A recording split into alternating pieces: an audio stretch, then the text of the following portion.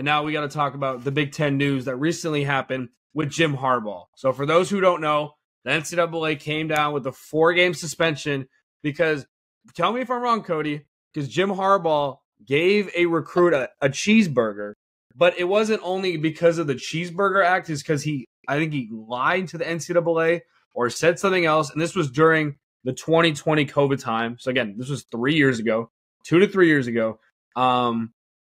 And then since then, I believe it's been revoked. The 4-game suspension has been. I can see the look on your face. I'm going to toss it to you. Give your thoughts on this whole situation. Dude, like, if I'm being honest, like, the NCAA, like, shut up. Like, enough already. Like, this is like a toddler when you take away their favorite toy and they just throw a freaking tantrum. Are we really being serious right now? 3 years ago, a man paid for a meal. Hey, guess what? What happens every time a recruit comes on campus and you host a recruit? Jackson, did you go on any recruiting visits?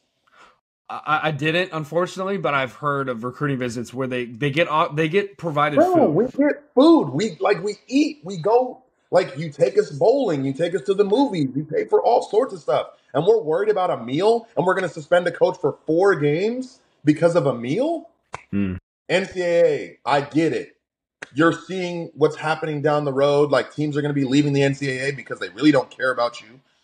And frankly, like, it's really frustrating to see the NCAA punishing someone for basically something that all amounts to basically like, hey, Jackson, do you want to go get some food? Yeah, man, but I can't afford it. Cool, I got you. Boom. Exactly. Suspended. Like, that's ridiculous. We got people taking millions of dollars, getting things that they never used to be able to get, and we have to go back 3 years for someone getting a lunch? That's ridiculous. NCAA, shame on you. Yeah, seriously. And I think the biggest thing too is, like you mentioned, God, my thought just came. I had a good thought after what you said. Talking about how these recruits get certain meals and certain opportunities during these recruiting visits and stuff. And for the NCAA to do that, I mean, they're always a step behind. You know what I would love eventually, thinking about when the NCAA eventually gets booted and who I would love to lead college football? Greg Sankey from SEC has done a great job. I mean, what the leadership he's done with the SEC to keep the SEC at the top. He's a good guy, likable guy across all of college football. I wouldn't mind seeing him eventually. Maybe, I don't know if he's going to run the SEC and of college football, but maybe he comes out with his own college football ran organization or whatever, and he runs college football. Because right now, the NCAA, you guys suck. You guys are always a step behind the 8 ball every single time. You're punishing people now for NIL stuff that you never came up with rules until 3 years after. And now this with Jim Harbaugh. My favorite thing is, oh yeah, NCAA, yeah. Oh yeah, we're gonna hit Jim Harbaugh hard here. Yeah. 4-game suspension when you guys play Bowling Green, UNLV. Keep going.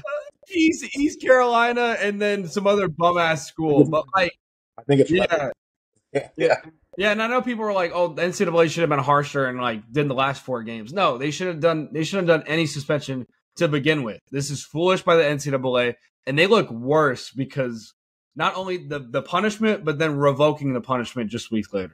Yeah, I'm pretty sure. I think I saw something this morning.